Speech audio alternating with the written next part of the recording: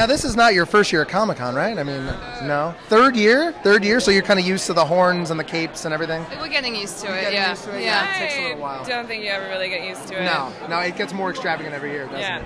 Now, why don't you tell us about the next season of Chuck? Where do you guys, your characters, where does Ellie and Sarah, where do you guys go from here? We have no idea. You have no idea? No, they don't tell us anything. Nothing? Did they tell you anything? No, well, What do you no. know? You know something. There's going to be more bromance between Chuck and Morgan. That's what they said. That's what they hope. That's what they want. That's what they want.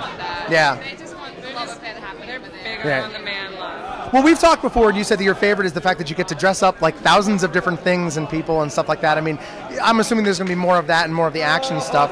Do you think you'll get more action, not action, but like combat action with Zach? You think now that he knows Kung Fu? Oh, yeah. I'm looking forward to that. We'll probably have a few, like, duo fight scenes to do, and, yeah, it could be interesting.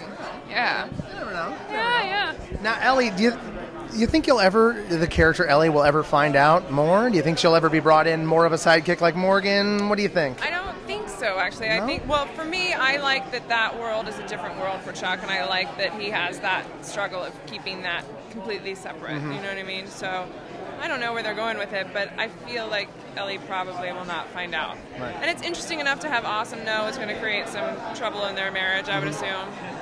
Last question. Did you guys ever expect it to blow up this big?